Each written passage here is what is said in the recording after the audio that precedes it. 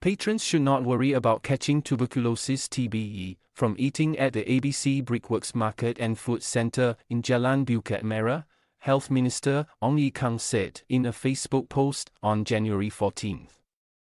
He shared that he had visited the market for dinner and found that it was markedly quieter than before, and added that hawkers told him many were hesitant to visit because they were worried about catching TB.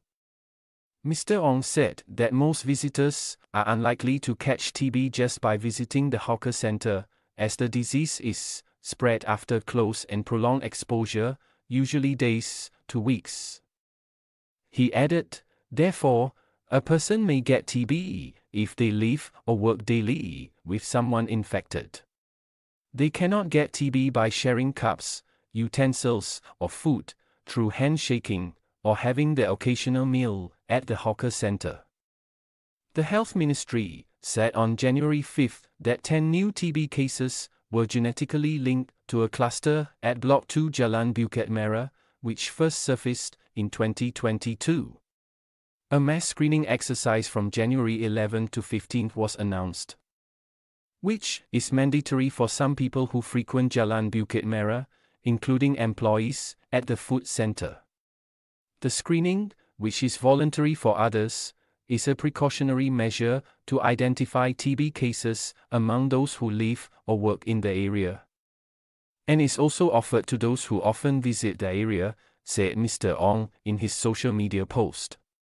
He added, the vast majority of us don't fall into this category, so please go ahead and enjoy the good food at ABC.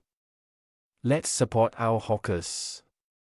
Mr. Ong had dinner at the center with Senior Parliamentary Secretary for Culture, Community and Youth Eric Chua, who is a Tanjong Pagar GRC MP, and said he had claypot rice, oyster omelette and chendol.